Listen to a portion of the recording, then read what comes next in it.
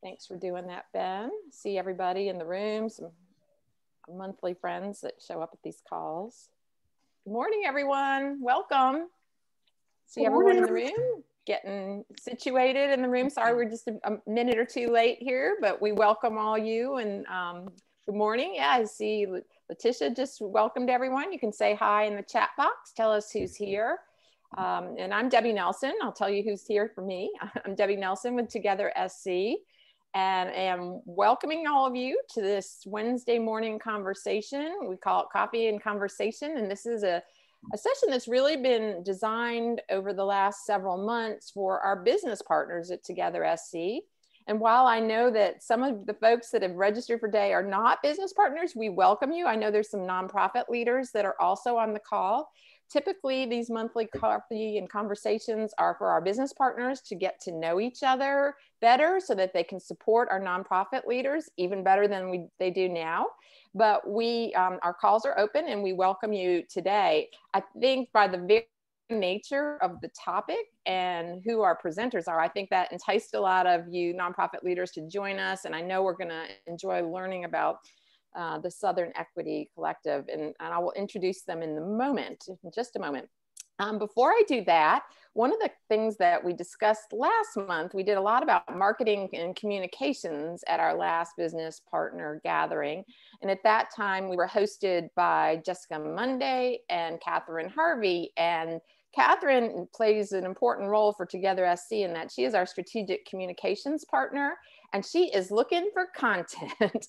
She wants to help represent our business partners the best that we can. And so I want Catherine to do a little shout out about what would be helpful for you and for Together SC. So Catherine, welcome this morning. And if you could let people know what you're trying to do. Absolutely. Last month, New South and Trio got together to talk about how Together SC could better serve business partners by creating visibility and highlighting the work that partners do every day, but also do in collaboration with our TSC members. So what we're looking for are just opportunities to kind of sing your praises. If you have a collaborative project with another TSC member, if you have something coming up next month that we can shout out, whether it's a program or a workshop, or if we can just talk about in general what you do and the services you offer to the nonprofit community, that's really what we're looking for. And that can come in many different forms. We have some folks making like a 30-second video to share with us. You can share photos. You can actually share a case study of your work if you've got something that links out already.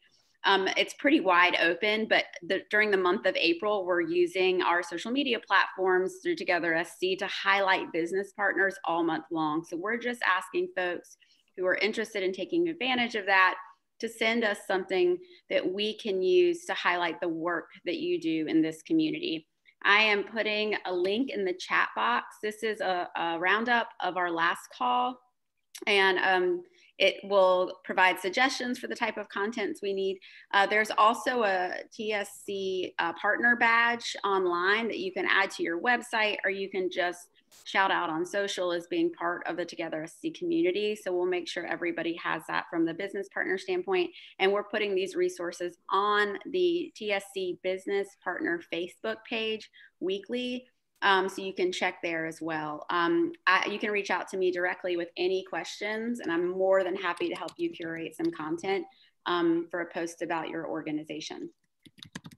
Thank you, Catherine. And what a great way to amplify your message as a consultant or as a business partner during April. I mean, we have a tremendous mail list that we do our every other week for good connections. We have, broad base of support through our social media platforms as well. So I encourage each of you to do that.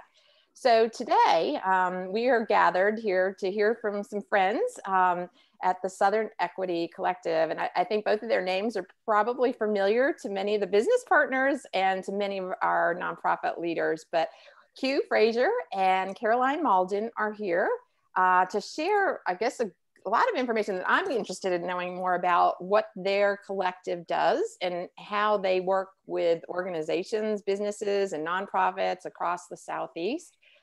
interesting organization that they will share a lot about.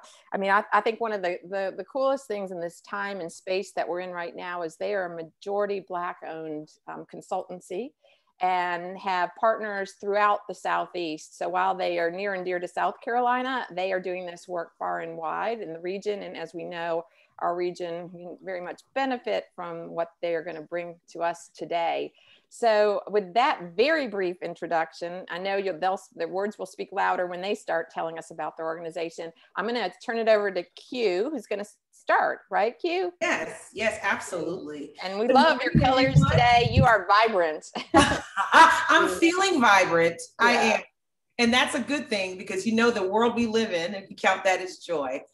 Thank you so much, Debbie, for that warm introduction. We will definitely need to add you to the collective on the marketing side. You were very kind. And I appreciate everyone here that got up early this morning to join me and my colleague, Caroline. I am Quinetha, Q Frasier. I'm a native of South Carolina from the Gullah Geechee Islands. And I am joined by my wonderful colleague, Caroline Mauldin. I serve as the Chief Growth Officer, along with Caroline, who serves as our CEO. We have two additional founders who are not here with us today, Jonas Chartow and Caroline Randall Williams. We are hoping today, we've designed a thought-provoking but very interactive conversation today. So we hope that everyone's had their coffee and also ready to share and learn. So to get started, obviously we would love to learn more about each of you. So what we're going to do, and I love doing this because I love meeting new people, we're going to call on each of you and ask you to do a very brief introduction, just your name, your company and its mission, because we can all read the name of your company, but I'm very curious about what your company does. And then finally, just tell us, how you're feeling this morning in one word. And I'm going to begin with Debbie Rice, just because she is in the front. See, Debbie's also feeling vibrant. Good morning, Debbie. Good morning, Q. It's great to see you and everyone again. I just returned from PTO and I'm still on mountain time. So I'm a little foggy, still having some coffee for sure. I work for Wells Fargo. I serve as the philanthropic specialist and I serve Western North Carolina and all of South Carolina and Tennessee. That's part of the wealth management division of our bank. And I work with clients who are charitable and helping them figure out how they're strategically going to be philanthropic in their communities. In a previous life, I was a fundraiser for healthcare. So I've been a board member for many organizations. I've been on both sides of the table, which makes me unique in how I serve my clients. And awesome. Life is good. Life is good. Thank you, Debbie. And also thank you for sharing that PTO joy. I'm going to have some of that next week. Thank you so much. Good to meet you. Sarah Massey, good morning. Morning, everyone. I'm Sarah. I have my own little company, SynMass, in Charleston, South Carolina. I am a recovering nonprofit chief executive officer from 11 years in New Orleans, and am working now to just provide CEO level type bandwidth for organizations who need someone to come in and help them with some type of a project. That might be grant proposal writing, converting your donor management system. Most excitedly though, there is a new venture capital fund getting started here in Charleston that is going to be investing in Black and women-owned businesses. And so I'm helping to crosswalk the philanthropic community and the investment community over into that for the purpose of helping to build wealth, not just sign the back of the paycheck, but the front of the paycheck. So right on, excited Sarah. to be doing that. So looking forward to hearing about your work today. Absolutely. And thank you for mentioning that. That's a wonderful resource. And not only a resource, a wonderful mission of that fund. Yeah. Mark Pittman, my brother, you're right next to Sarah on my screen. Thank you so much, Q. My name is Mark Pittman. I run the Concord Leadership Group, which helps recovering executive directors and existing executive directors and wannabe executive directors grow in leadership. Leadership is really hard, and I get the privilege of walking beside executive directors and fundraisers to teach them how to share life and how to be fully human instead of just being worked to ground to a pulp. So, awesome. And I happen to be the proud author of my new book, baby, The Surprising Gift of Doubt, which comes out on March 23rd. So we're in the pre-order Sign us up, stages. Mark. That sounds amazing. It hit the top 100 in its category, and it's not even for sale yet. It's like really fun. Yeah. Woo-hoo. Good job. I'm happy to hear that. And I do want a copy. I can do that. Yes. Good morning. Khaki Grant, you're next. I see you there on the screen. Good morning. Good morning. I live in Charleston, South Carolina, and I work with Grant Philanthropic Advisors. I founded it about 18 months ago. I'm an independent advisor helping donors, similar to what Debbie described, helping donors get really clear on their values and then how to align their philanthropic engagement accordingly. Awesome. Thank you for joining, Khaki. Thank you. Melissa Ladd, good morning. Good morning. We haven't met yet. Good to see you. I'm happy to be here. So I'm with ISSA Facilitation, and we make strategic planning and decision-making conversations at nonprofits efficient and effective, and use visual tools to make sure everyone participates and is heard. So bringing groups to consensus and achieving outcomes in a way that is fun and memorable and focused and has a sense of humor and some energy to it. So that's really our niche in group facilitation work. So excuse me, happy to be here. Good to meet you. Good to meet you, Melissa. And Elmira Raven. This is Elmira Raven. Elmira, good to meet you. That's quite all right. And I am actually a retired ED after 28 years of my sister's house, a shelter for battered women and children. But, I also have a consulting business, Get It Right with Raven LLC, where I work with nonprofits to help them develop functioning, active boards, and just to be able to help that board move forward and help them. But I'm actually here as a board member of ECHO, East Cooper Community Outreach, and Increasing Hope Financial Center. So I'm happy to be here. They're doing excellent work as well. Good to meet you this morning. And we have Cleo Brown, who I know very well from Liberty Hill Baptist Church in Charleston. Oh, good morning, everyone. I'm Cleo Brown, and I actually live in Goose Creek, but I think she knew Quinetha knew me from when I was running the foundation for Royal Baptist Church, the Royal Foundation. Yep. So I was leadership there for about 5 years, but right now I am just doing some work with my company. It's called History Matters Institute, and I write and speak about race, class, and voting, and all of my work is dedicated to increasing understanding, introspection, and change. And as the other speaker said, I also have a book, Raceology. Raceology 101. After you've spoken on race a long time, you kind of figure out, oh, we have the same issues over and over and over again. So each essay is on a different topic that I've discovered is a stumbling block toward getting together closer. And also has a study and a discussion guide to go with it. That's good. That's my focus, just bringing understanding through writing and working on a documentary now. And so, in my other life, I run my family's nonprofit where we give scholarships to rural children in poverty. Thank you for that. That's awesome. Cleo, you're busy, ma'am. Thank you for sharing. Thank you for making time to join the story this morning. And I'm very interested in the book, and Mark has put a link in the chat. Beth DeSantis, good morning. Good morning. How are you? I'm wonderful. Thank you for joining.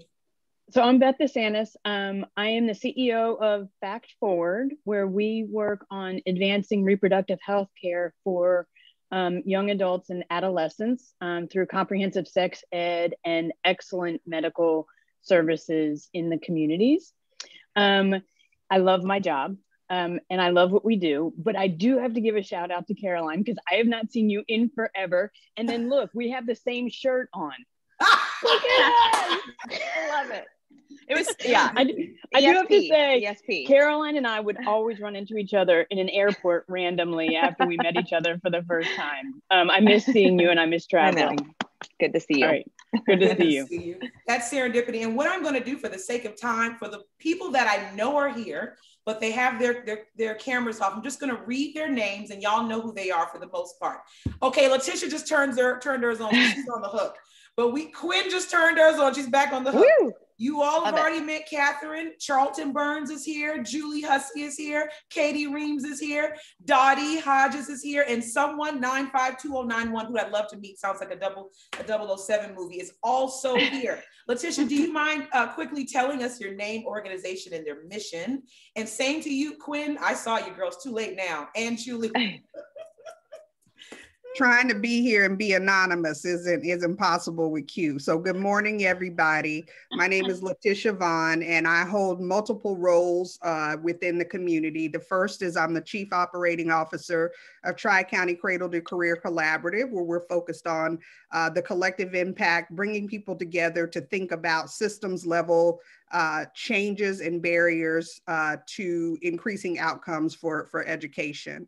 The second role I play within the community is I'm a partner in a management consulting firm, E3, which specializes in helping educational and nonprofit organizations who service Black and Brown children specifically understand where they stand on the issues of race, equity, and inclusion, and think about how that impacts individual outcomes. And then thirdly, I am part of the Southern Equity Collective. So super excited to be here supporting Caroline and Quinetha this morning. I'm still here. I don't know what happened to my, oh, y'all, something happened. Oh, here we go. Wait a minute. Sorry, y'all, just a slight, what the heck happened? Sorry, I can see. Okay, now I'm back. Sorry about that, y'all.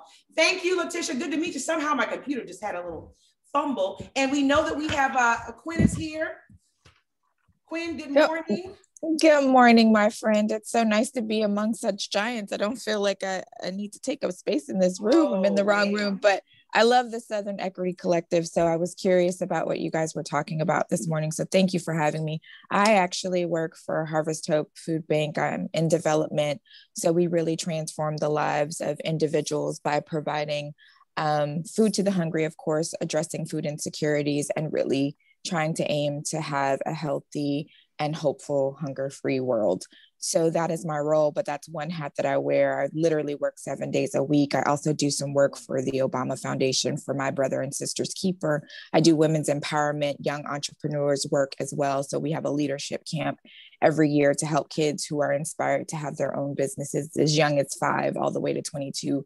So I have my hands in a little bit of everything, and I do a lot of work in serving for the North Columbia Youth Empowerment Initiative. Many of you might know the work that Serve and Connect does under that umbrella with Cassie and serving communities in 29203. And when I'm not doing that, I'm a poet who writes often, and I'm working on a coloring book with those who are from marginalized communities, coloring book for kids from 29203 to help empower them as well to live outside the confines of their environment. So it's an honor to be among all of you giants. Thank you. Wow. Thank you for joining. No, we really appreciate it. And Caroline, I know you're ready to go. So let's go for it. Love it. And everyone. So good morning, everyone. And thank you for that. It's so awesome to be in your virtual company this morning. I am pasting a link to our slide deck today. It's very simple, but just so you have that, if you want to follow along instead of following on the screen, feel free. Also, it'll come in handy when we go into our small groups. This morning, we've already done our welcome. Thanks to all of you with lots of great energy. We are going to give you an overview of who we are, who the Southern Equity Collective is. I will say, you'll notice that our acronym is SEQ and not SEC. SEC was taken by some other entities familiar to many of us in the South. So SEQ, we love to say that it's both Southern Equity, but also Southern Emotional Intelligence. So we'll tell you a little bit about our origin and our approach. And then we're going to head into small groups. We'll probably spend about 30 minutes, we hope, in discussion with one another about some of the topics that Q and I will be raising today. And then we'll come back together to talk about our small group discussions and share some prompts to help us stimulate our thinking as we move back out into the world after our meeting today. So Q, I'm going to hand it over to you to talk about our meeting agreements. I will, and I'm going to talk what should we do? Let's do the agreements first. You want to do the agreements first? Yeah, sure. Great. Yeah, just to get set. Oh, sorry. There you go. Can everybody see the screen? Yep, we can see it now. Yep. Okay, great. So I want to review our agreements quickly before we talk about us. And these are some just agreements that whenever we share with not only clients, but some of our colleagues. And these are things that we as a group today, if we agree to, we'll be able to go as deep as we would like to go, and also have a shared understanding. Number one, we want to remember who we're doing this work for. Number two, participate by actively listening and actively sharing. And when you hear something that's different than your lived experience, ask yourself why you've never heard that story before and make a commitment to learn more. Embrace and explore your frustration. It means you're learning something new. And avoid minimizing or dismissing others' experiences. And my favorite is intent does not trump impact. And so for SEQ, the inspiration and founding of our company, y'all, was really guided by a shared professional mission to challenge the gaps in opportunity for racial equity. And Caroline, when she pulled us together, the four of us together to explore founding SEQ, each of us individually identified with this opportunity to institutionalize equity and access throughout companies and organizations. We said around the South, but you all will see we were working with companies around the world. We're each committed to creating the space for real work with long-term positive effects. And we only work with clients who have that same commitment. So I'd like to share with you some of SEQ's company values, because for us, it's our baseline and it is our true north. We recognize the historic and ongoing suppression of Black, Brown, and Indigenous people in the United States, and we challenge those gaps with a persistent focus on dismantling systemic racism through individual and collective efforts. Now, the first of our values is equity. Now, for us, equity is not just our name, it's not just in our name, it really, really is our true north and baseline. We recognize the suppression of Black, Brown, and Indigenous people. And for us, it really, really provides an opportunity for us to focus on dismantling the system, but then also through our collective and individual efforts to be able to challenge those gaps. The second is inclusion. Inclusion really, really for us, it ensures belongingness with excellence in all that we do. And we honor and prioritize the importance of these different perspectives and intersectional identities. We're multiracial. Every project we work on will have at least one white person and one person of color on the team. And given the nature of the work and unique role played by white colleagues and those from historically marginalized communities, this is non-negotiable for us. Growth. We recognize that we're all learning, and so we expect ourselves and our clients to maintain a sense of possibility and growth mindset. Flexibility and accountability. We all lead very full, demanding lives. You heard everything Letitia's doing, you heard everything we're doing. But for us, we really, really, really focus on being flexible and and we make amends so that we're able to not only live a life that's remarkable for our clients, but one that brings balance to us. Excellence. Can I jump in real quick? Huh? Can I just jump? I just want to highlight one thing you said real quick before you move on, if that's all right. Sure, please. I think that I think this piece about growth is so important to what we're doing, and I think sort of also circles back to our meeting agreements that we like to share with folks. And obviously, we didn't have time today. Normally, in a session, we would really workshop those and make sure that everyone does feel on board with those meeting agreements so that they are true agreements. Yes. Today, we wanted to share them as an example.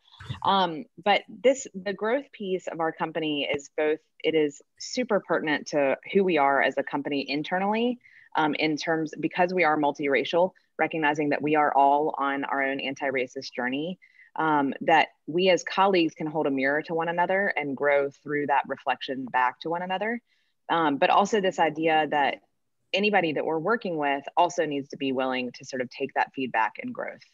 So I just wanted to sort of underscore that value in particular before we move on. Oh, Carol, and please go ahead. Go if you don't mind, you can go ahead to our, Yeah, well, and you'll see on this slide that we also have we considered ourselves strategists, catalysts, and communicators. And I think I'll just share a couple of words on why we've chosen those kind of identities. Strategists, you'll hear a little bit more about this in terms of our approach, but we believe that anti-racism obviously starts with education and unlearning, but it is not going to be sustainable in terms of systemic or individual change unless we figure out how to integrate it into our strategy, operations, and narrative. So that's why we really focus on sort of what is the strategy that is going to carry this work into the world and also help you deliver on your mission, whether you're a company or a nonprofit. As catalysts, I love this because, our engagements range so far from 1 month to 9 months. It could be even longer because we really see ourselves as thought partners with whomever we're working with. Having said that, we are actually catalysts for work that will be done long after our engagement is over, right? Yes. These questions that we raise with each of our clients and with each other are the work of a lifetime. And so our hope is that we're building the muscle within a company or an organization for them to continue asking these questions of one another and to continue growing on their anti-racist journey. And then lastly, you'll hear a little bit more about this in our approach, but communicators, y'all, we believe that anti-racism and the work around it lives and dies based on our ability to communicate with one another. And I'm biased. My background is in communications. I know Catherine Harvey will agree with me here, but it's not just about what we want to say to one another, but how we're going to hear one another and choosing our words so that they resonate even with people who are not interested in listening to us, which is often the case when we're doing anti-racist work. So Q, pardon me for jumping in. I just got very excited. No, it's great. No, in fact, no, you actually walked us right into what we need to be around our approach. So thank you for doing that. No, it's good. So we, as Q mentioned, when the four of us came together, we all had this deep personal commitment, recognized the opportunity in institutionalizing equity and access. We also brought together incredible folks like Letitia, we're so glad to have on this call today. We have collective members from all across the Southeast. We're actually working on adding some folks from the global South because we're increasingly doing work with international human rights organizations that have staff all around the world. But as a result of that group of people coming together, we are really sort of fine-tuning the Southern Equity Collective's approach to anti-racist work. And we wanted to share 4 of those kind of pillars today, recognizing, again, growth mindset, we're always changing, always learning. So the first thing is around power dynamics. And we believe that this is really critical, both in terms of what's happening within an organization, how power is wielded informally and formally, but interestingly, y'all, how we design our own teams as a company. So Q mentioned we are explicitly multiracial. Every team, every project we work on has at least 1 person of color and 1 white person. That is both because diversity in and of itself is important, great perspectives, richer conversation. It is also because of power dynamics. We know that in the anti-racist work, white people can do some things easier than people of color can. And also, we white people have been relying on our friends and colleagues of color to do the work of anti-racism for way too long. And there are things that I am able to do as a white woman of privilege from South Carolina. I'm able to get into rooms and have conversations with people that may be able to hear me in a different way than they might be able to hear Quinetha. And we've seen that in action. So Q, do you want to share? Yep.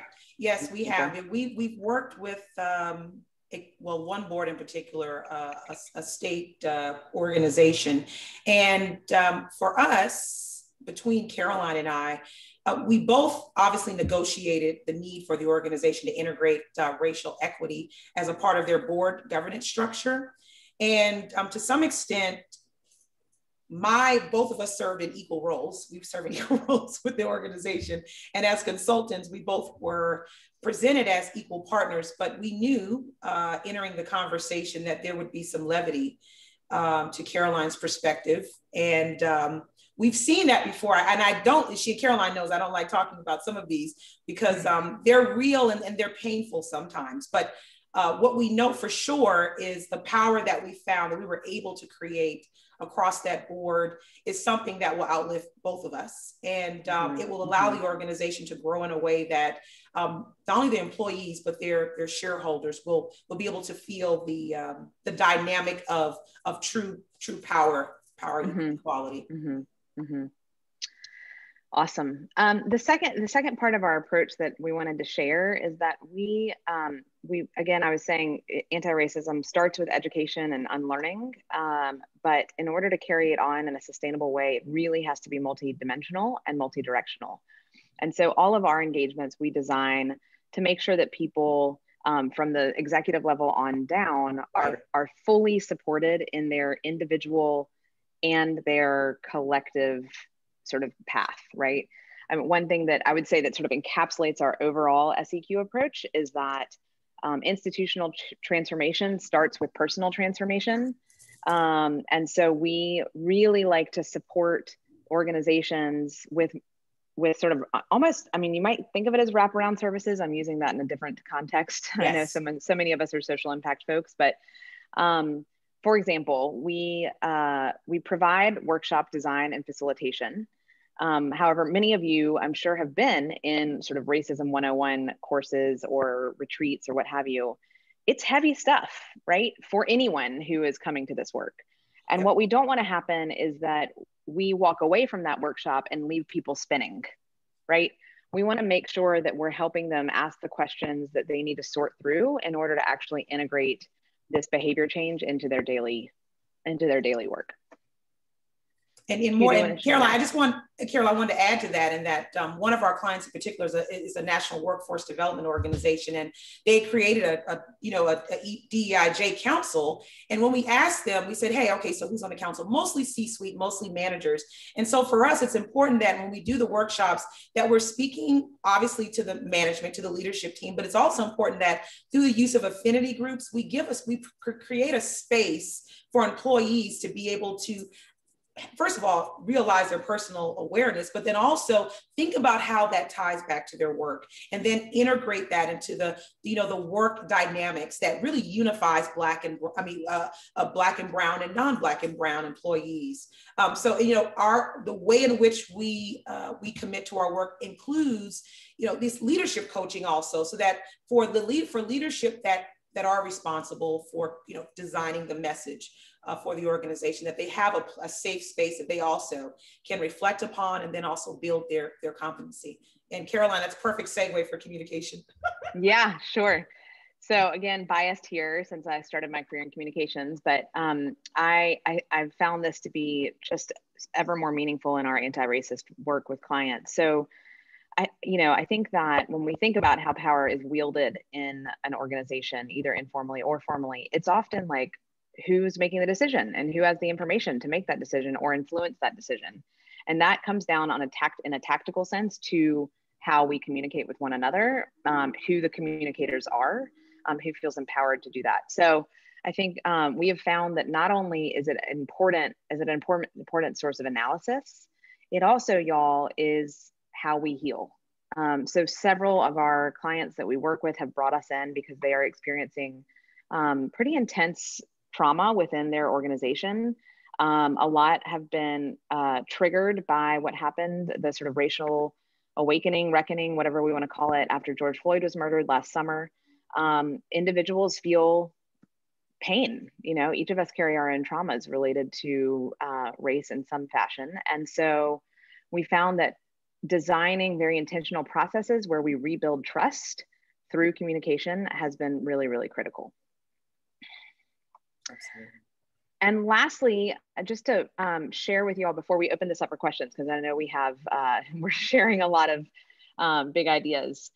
Wanted to share a word about our equity framework. So one of the services that we provide to clients is a formal equity assessment. Each of those assessments is designed for that client based on the size of the organization, the type of organization, et cetera.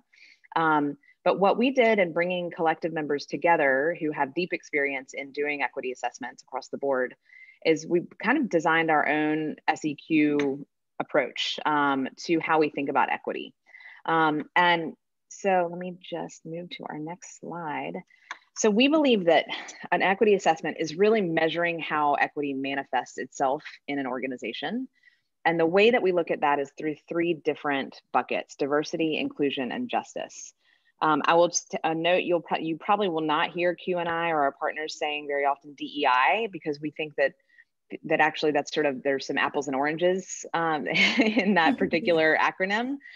We understand it's the most popular within this field, so we use it in order to sort of build bridges. But we really see the manifestation of equity as measured with diversity, inclusion, and justice. Diversity being the presence of people from diverse backgrounds.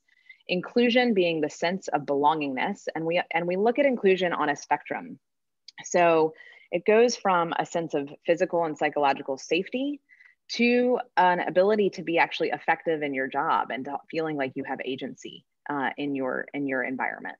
And it kind of goes to this point that I know many of you are familiar with, that the presence of diversity does not in and of itself guarantee equity, nor does it guarantee a feeling of belongingness.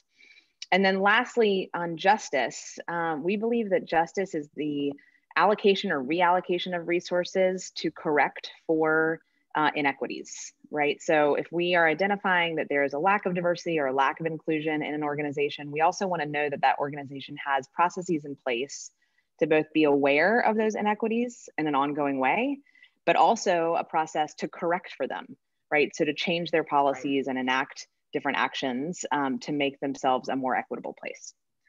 Q, what did I miss? No, you didn't miss a thing. I just wanted to underscore our emphasis on justice, the reallocation and allocation of resources as a end goal, as an outcome of our work. Mm-hmm. Oh, sorry. Yeah. So let's pause there. And I'm going to take us off of screen share so we can see your faces. If anybody wants to ask any questions before we head into breakout rooms. Or reflections or knee-jerk reactions. Yes, absolutely. Any of the definitions or concepts that we presented, we have about 10 minutes a week. It's 9/11. Yeah, we've got about 10 minutes in between, right, Debbie, before we go to breakout rooms and have enough time to have a conversation. Yeah. Question. Yes, Sarah. So I have the benefit of being able to participate in a lot of these different conversations. So I feel very fortunate about that. What's interesting is that there are sometimes there's a lot of disagreement sometimes about these definitions and how you go about the work. And I'm just curious, how do you all kind of deal with that? I sit in a position of just absorbing and trying to find what I feel like I personally need. But sometimes, like I had to ask someone one time when I was writing a grant proposal, do you want me to refer to Black and brown people as Black and brown people, or do you want me to refer to them as people of color? Because people have very strong feelings about it. I'm just curious, how do you navigate your way through that? That's a great question. I think so. I'll answer first for internal to our organization and maybe second to how we deal with it with clients. Internally, again, I sound like a broken record, but it comes back to this growth mindset, being extremely open and transparent with one another as we are navigating these big questions. So, Quinetha and I have known each other for 6 or 7 years now. Part of our, frankly, non-professional friendship is that she and I have been very honest with one another. And she has helped me grow as a person and as an ally in this work. And I have to be really willing to sort of set my white fragility aside. Because I don't have all the answers, right? I am navigating this just like everybody else is. So I think avoiding the idea of absolutes in this work is really, really important. The second thing I'll say within our client work, it goes to this sort of multidimensional piece that I mentioned, which is that we get a lot of really important work done in our leadership coaching. So when there is a disagreement within the client environment, whether it's from something that we said or something that that pre-existed our engagement, we're able to sort of isolate and navigate those disagreements through one-on-one communication, I think, in a much better way. So I'll leave it there. Q, do you have anything to add? Yeah. Yeah, we've got a hand up by great. Hutto, but I wanted to also speak to that, Sarah, talking about definitions. We've had a nuclear atomic bomb released during a meeting about definitions. So this is a real question for us. And the way that we dealt with that at the time was to reframe, first of all, the purpose in introducing those definitions was to create a shared value, right? That's why we do it. So what I would say is, to respond to your question, is we're seeking for an organization or a group of people as a priority to agree to come together and create a shared definition for themselves. We introduce our concepts based on our lived experience and from our research. But you know, that definition, Sarah, you know, it's something we have to own ourselves. And that's what Caroline was really describing about our relationship. We own it. And I saw that Ms. Hutto from Columbia had raised her hand. And I just wanted to apologize for not being able to show myself, but I actually had some technical issues and I wanted not to miss this meeting. So please forgive me. I think Debbie and Quinn and some of the others know that I'm usually not hiding behind the camera. But our organization, just wanted to introduce myself and say that I was glad to be here. Our organization has been around since the mid 60s, and we've been having some of these types of conversations for quite a long time. And it's just ironic that we find ourselves back here again, almost like we're starting over. But one of the reasons why I felt like it was important to be here is because, you know, it's a new day. The conversation is still needing to be had, but it is a new day. And we're having to kind of re-engage and bring in the younger voices and the evolving voices. And we do it primarily by trying to include as many of those diverse voices as possible. So just wanted to say that and say thank you for allowing me to be here today. Thank you. Thank you. I appreciate it. Lovely to hear your voice. And I'd like to just go back and thank you, Caroline and Q, for that. I think for those of us that are on the call who are business partners, it's kind of important for us to recognize that we need to take the time to understand where our client is, especially for those of us who aren't specifically doing the DEI work, but we are a participant, so that we are both looking for weakness and helping to advocate for it and connecting to resources like you guys. But also recognizing that, you know, sometimes if we use one set of definitions or language that doesn't resonate with the client, we've got to just kind of use that as another learning tool and time to recognize that there aren't absolutes. So absolutely. And Sarah, I would just say also that part of it is, again, going back to this point, which sometimes feels like a cop-out, but really is true, that everybody is in a different place on their journey. And so often the disagreement comes from that sort of lack of alignment. And that's why we actually spend a significant amount of time with clients to establish shared definitions that work for them. Because we're not going to take something off a shelf. I mean, we're not going to moderate our sense of what equity and justice are, but we're also going to create language that feels, one of our colleagues says, we establish a shared consensual reality within that environment. And that's really important, again, because we're not looking at doing a flashbang anti-racism workshop. We're looking at how do we integrate this in the long run for your organization. Yeah, and that's sort of Kaki's question, Caroline. You just real quick, Kaki. Yeah. Oh, good. Yeah. You got her. Okay. Yeah. So Kaki, so we are really fortunate. So far our clients have come to us through word of mouth. We're really grateful for that. And a lot of them, by coming to us, are raising their hand, so to speak, to say, we are open, right? We recognize we have a problem here and we need help. So we have not, Q, correct me if I'm wrong, we haven't had to work with a lot of folks yet who are not open to learning. However, I will add to that, we've had individuals within organizations that said they were ready, Khaki. That's more what I was referencing. And I see it on the nonprofit side, because that's where I spent the first 20 years of my life, and have served on boards, and now in the work that I'm doing with donors, you know, you're looking at a multi-generational family and lots of voices that are influencing how philanthropy is directed. And you know, I'm painting in broad brushstrokes, but often the younger generations are more, they're further along in their learning, and you get some eye rolls sometimes, you know, and I've seen it on boards, nonprofit boards too. So I guess I meet frustration in these discussions when maybe a majority around the table are really willing to lean in and learn and discuss, and then you have a small minority that is pushing back and eye rolling and think it's a politicized topic. So I'm curious how y'all would advise us in helping to move that along without forcing it, right? Right. Yeah, I'll say two quick things and then Q, over to you. I mean, one is pre-work. So before we bring a big group together, getting a sense of where people are. And it's usually a couple of questions on a Google form. And maybe also some very approachable videos, right? We recognize that people don't have a lot of time for this. They're not going to go out and read Ibram X. Kendi from cover to cover as much as we would love them to. So pre-work helps us get a sense of where we can push, right? And where and how we want to navigate the power dynamics within that room. The second thing is, again, this sort of individual coaching.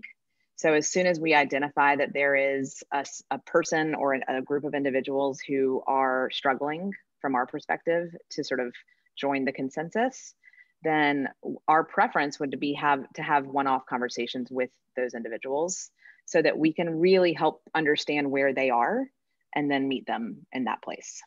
Yeah, and Khaki, I have a perfect example. We're really proud of our client, the Georgia Foundation for Public Education. And one of the exercises we did, first of all, the eye rolling, everything you're saying is absolutely the truth. And I know you know the experience. It's sort of dismissive because you're like, well, hell, I'm sitting here. We're here to talk about this subject, and I need you to be connected. And what in the example of the foundation, we did a cool exercise where we literally asked everyone at the table to just tell us, how are you coming to this conversation? Right. And I'm not going to spill the beans on one of the questions we have today, but Khaki, you'll see that we ask these self-evaluating questions that really, and I talk about push, we sort of nudge the person into an openness. Now, whether that person moves from 0 to 1 during a meeting for us is a win. We want people to go from 0 to 100, right? But 0 to 1, and I'm saying this as a Black consultant, a person who is responsible for making sure the needle moves a little.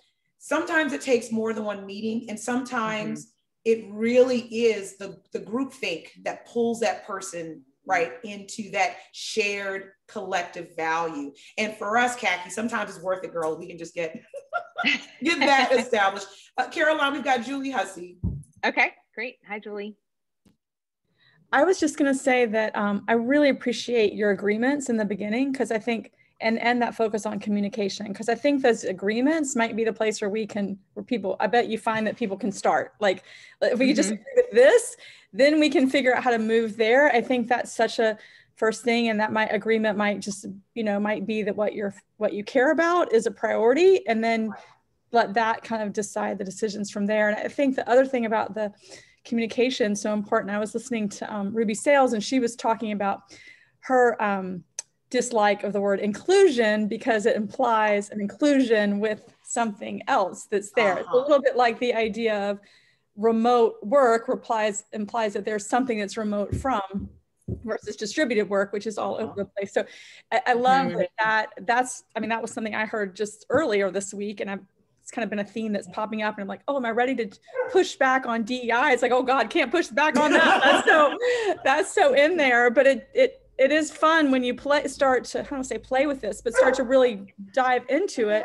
So many interesting conversations can happen. I love what people are doing. I think when it's less like a punishment and more like an opportunity to open conversation, it can be really fun to think, what words do we? It is. Right. You said it right. Awesome. It's like Play-Doh. I just want to say that, Julie. It is like it literally is like Play-Doh. That's what we're doing. Love it. And I will, one of the other great things that we found, I think we originally, when we started this company, kind of thought we were going to be working with mostly white-led nonprofit organizations in the South. Our first ever client was the Tourism Bureau for the city of New Orleans.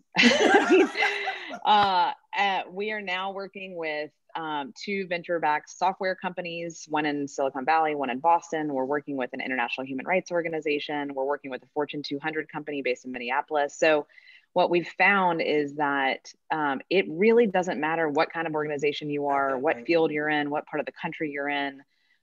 People are really hungry for tools to be able to do this work in a sustainable way. Right. And last thing I'll say, and then we're going to jump into breakout rooms so that we can get a little bit deeper into this, is that we really see our work as being about the business of building empathy as a skill. Right. A lot of times we'll get questions from clients. So, are you only focused on race? Can you talk about gender? Right. Equity or religious backgrounds or sexual orientation, and our feeling is, yes, we start from a place of race because that's our lived experience. However, once you understand that empathy is a skill to be deployed in the workplace, that creates an intersectional sort of approach to how we treat one another. So that's what I will say about that. Okay, we are going to go into breakout rooms. Yes. We had hoped to have 30 minutes. We'll probably scale that back a little bit, but you guys will get prompts from us on timing. You have the slide deck link in the chat, so make sure you have that open because that has the prompts in it on the next slide. Please nominate a group lead. You guys have all done this before.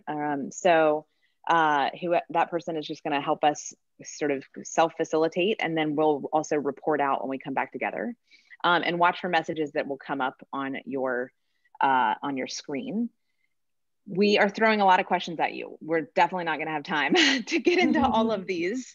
So feel free to pick and choose whatever resonates most with your group. First, is your organization doing anti-racist work? I think, one of the things that Q raised often when we were sort of first getting started is, how are people going to continue wanting to talk about this even after the protests are over, right? And what I think for me as a white person, I see that as my role is like, yes, we have to continue the conversation, and it's on me as a white person to do it, not just when Black Lives Matter is encouraging me to, right? So I'm curious if we're curious, is your organization doing this work even, almost a year afterwards? We talked a little bit about which of the values that we raised resonate with you. Curious if you all have other takes on them, or if there are other values that anchor your approach. And then this question of going back to the idea that organizational or institutional or societal change and transformation starts with individual transformation. How has that shown up for you in your personal examination of your work? And then lastly, getting right to the heart of the matter, what makes this work challenging for you in particular, recognizing you're speaking from your own lived experience. So any questions? I'm thinking we'll do 20 minutes in small groups. That'll be good. Carol, you mind repasting the link for the... Yeah, absolutely. I will do that right now. Yeah, I see it in the chat box, but yeah, if you want to populate it again. Yeah, in case anybody's I think our goal is to have about 4 people in a group. Yep. Right? And it would be, what, about 20 minutes? It looks like we're at 8:30, so 20 minutes. Great. So Ben's doing that in the background. I know a few people have had to jump off. I'm just, Ben, so I'm aware of that, but for organizing it. Yep, give me 1 second. Let me do a little shuffle because folks are leaving, and that always makes breakout rooms a little difficult to manage. So give me 1 second. I think we might end up having 5 to a room, just to balance things here. Okay, here we go. Bye, everybody. Bye.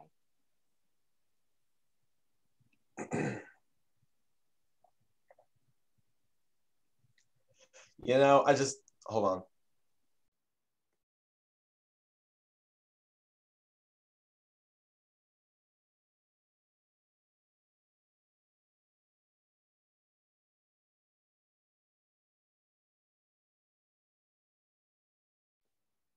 Looks like everyone's coming back. Yep. Is everyone here? Yep. Who's going to kick off? Is it Caroline or? Well, we have Elmira actually led our group, so I'd like. Oh, okay. So we're going to pass the torch. Okay. So this is Elmira Raven, and I was voluntold as our group leader. We covered the first question, how are we doing with the anti-racism work within our respective organization? Some groups said, you know, they're working actively and diligently on it. It is moving forward. It's very complex and it's more fluid. Some groups are resisting, kicking and screaming, even addressing the issue. And I'm just gonna say Wells Fargo as a corporation has been actively working toward policies and plans and really looking at this issue. The second question, what values resonate with each individual? The growth mindset stuck in a lot of people's mind, respect. One individual shared that, you know, she's really trying to work within her own family to help them to look at this issue, and of course have some real concerns about changing the mindset after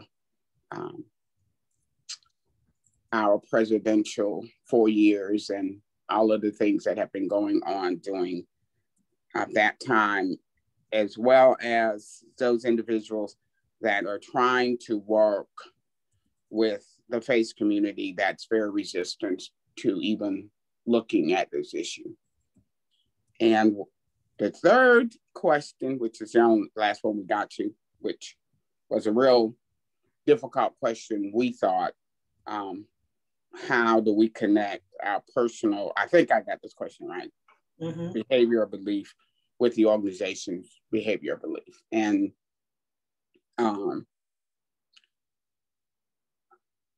you know, I think most people felt like everybody is in their own place at their own time, and what they know, and what they don't know, they don't know.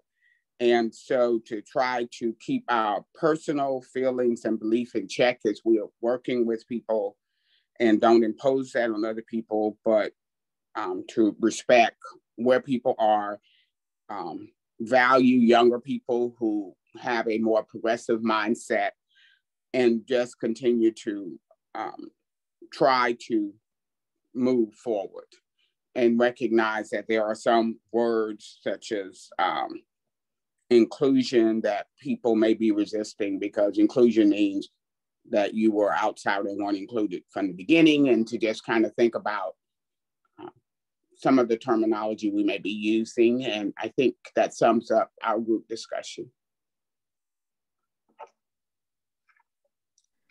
Awesome. And I think Katie, you are going to report out for the other group.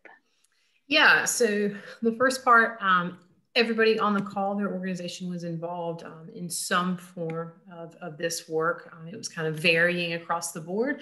Some people had been involved in it for a couple of years, then a couple of months, and then some were like 50, 60 years since the initial kind of protests in the 60s. So that was really interesting to hear such a long historical kind of perspective there. And it seemed, everyone seemed, you know, to think that it was going relatively positively. Certainly sometimes some frustration with maybe people doing it in action, but not really wanting to kind of implement it in their own lives and move past their initial thoughts. And protectiveness got brought up, and I thought that was a good word to describe that people are often very concerned with protecting their own status quo. So that was a great term. And then which of the values resonated. Growth also came up a lot in this group specifically, and then inclusion. And so it seemed kind of maybe group-wide that the focus seemed to be on increasing the capacity, increasing individuals' capacity, and then also organizations' capacity to process and move forward in the work. And then connection between personal examination and inner work. A lot of focus on in our group kind of talking about how do we implement what's happening with us personally into the decisions that we make within our organization.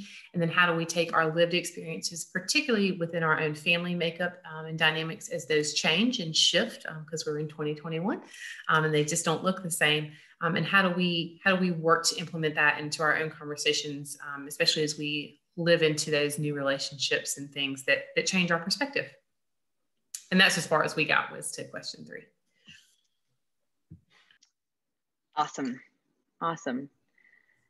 Well, gosh, I know I certainly hope that I wish that we had about 3 hours more. Another hour.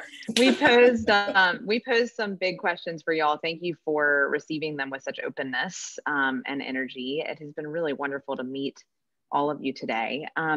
We have one of our co-founders is a PhD in adult learning, and he's been really wonderful to work with because he helps us understand how we as adults can still do behavior change. And one of the things that he often likes to have us end with are these 3 questions for how what you've absorbed in the last 90 minutes has shifted your thinking and what it's sort of stimulated in you to sort of pursue, right? And one of our agreements in the beginning was if there's something that makes you uncomfortable, make a commitment to learn more. So we wanted to offer that to you all. I'm going to paste another link in the chat if I can find this proper screen. And if you're comfortable, we would love to know your answers to these 3 questions. And you know, we've thrown a lot at you. You don't have to answer them right away, but I think it would, you know, be wonderful for us to know, you know, how what you've heard today may or may not have shifted your thinking on this topic. We also in the deck that you have a link to have our emails, Q and CPM at southern-equity-collective.com. And Q, do you have any parting words for us to? Yeah, just for everyone to find joy in everything that you do. Thank you for your time. And we're all at work, so stay healthy. Yeah, I want to thank the 2 of you as well. This has been a great time together. Thank you, Caroline and Q. What a great way to start our Thursday. No, it's Wednesday, right? To start our Wednesday. Seems like Wednesday, but thank you. And one of the things that I take away from this, and I love when you said that really what you're doing and your hopes and dreams is building empathy as a skill. Like I wrote that down because it really resonated with me because we all know how important empathy is, but to think that that's really the outcome of everything that you're doing. And I love that, and we'll carry that with me for sure. So thank you. And I bring thanks from Madeline McGee, who is not on the call today, but she said, make sure you tell Q and Caroline I'm there in spirit. So she sends her thank you for inviting us as well. Thank you so much. So, and for next week, well, thank you for that. And next month we will be back together. Patrick Jinks, another one of our business partners, will be conducting the session next month. Between now and then, I invite all of you, we have a series that we're doing right now with the Post and Courier, and next Tuesday at 9 a.m. is our next session in that series, which will be about honing your message and helping strategize with our media partners on how to do that. So I hope many of you will sign up for that. But again, have a great day. Love being with you this morning, and thanks for everyone sharing their joys with us, and look forward to seeing all of you at the next call. Thank you so much, Debbie. Thanks, Ben. Good to see everyone. Thanks. Bye. Bye. Bye. Thanks, everyone. Thanks, Cleo.